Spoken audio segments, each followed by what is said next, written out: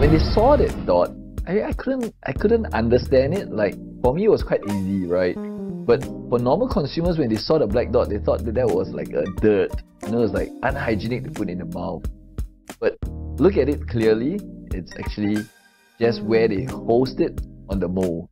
Is it a very frequent thing? Like, do you get a lot of oh yes, feedback like that? Like, so on an average, maybe every month I receive such a feedback, like, and it's like all tracked on Shopee. Okay, but outside of, like, you know, that round dot, like, is there anything that they bring up that you find is, you know, kind of strange or any odd cases? Once in a while, you know, like our main color, the scraper is in brown. They will tell me that brown color is the wrong color. Like, it's unhygienic, it's dirty. Okay. So I'm like, okay. So you get a return request because of the color. Yeah, so once in a while you get this kind of funny kind of requests. Just interesting. But I don't know whether you can remember, Kelvin, you know, like there was this celeb that we know of. I'm just trying to drive you back to that incident. You know, it used to be something that when she speak to us, I think I know who you're talking about. It was very tricky, you know, because we were in an enclosed room, then she speaks. It was a bit of a, you know, that smell wasn't quite pleasant. You know, after she used our product, after a while, and she tell us this thing. Without the toothpaste, just the tongue cleaner, by scraping it alone, the white coat is out, the breath is gone. But we helped her, right? Yeah. And she was amongst some of the few celebrities that you sent out products to. Right. I think quite a number of them really tried the product. And if I may say so, a lot of free content out of it. That's right. Yeah, they were very, very supportive. Alongside, you know, all the other regular users that were using the products, and also giving you a lot of content to post. Right. I mean, like, even, you know, now that we are on this topic of brand ambassadors and stuff like that, you look at our good friend like Mei Sing.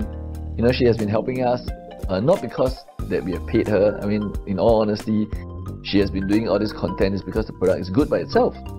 You look at our Liu Ling Ling, you know, she has been also helping us. I mean, she's featured in Sing Shong, for Right. example, right? In our stand, yeah, she's still there, standing high and tall, yeah, she's there. Correct. At the top of all So our we have standees. a lot of all this live feed of real testimonials that came upon. Now, what's interesting is that I think more people will be trying to ask us, you know, like, are there new products? Yeah, like what's coming next and what we're going to be doing to, you know, not exactly to capitalize, but how is the brand going to evolve That's what right. it is right now. I mean, right now we're a Chisol factory, we're a single hit. Our family is growing, right?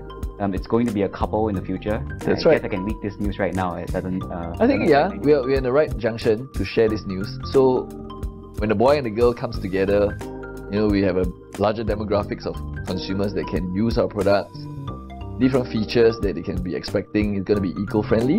You know, you can recycle your toothbrush, ensuring that we are along the government message, not the newborn, but, you know, yeah, of course, yeah. the eco-friendly messages. And then, of course, we want it to be more artistic. A toothbrush is not something that you have to force yourself to get to the bathroom to brush it. We have the range of Better Than Picasso. So this is where our brand is really evolving, you know, like it's something that I'm very proud of when I talk about it. And moving forward, I mean, I'm just hoping that more and more artists, you know, that or celebrities, or even the day-to-day consumers, they can help us do a bit of shout out. Yeah, because that was the one thing that was very, very surprising. Because, you know, we sell a lot of different categories of products online and offline.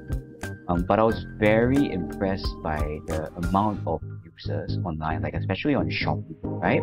A lot of customers that, even unprompted, would just send you videos or pictures of them using the products. Right. Using the tongue cleaners, for example. If our viewers are watching our background video, yeah, they'll be able to see it right now. Right, like one of the very specific one, I'm not trying to do a R-rated you know, content down here, but by putting in a tongue cleaner into your mouth and scraping it is not the most pleasant experience. No, you know, you want to like that experience is not very good. But you know, like yeah, you see the background one that is scraping now. That kind of an action, it's not pleasant.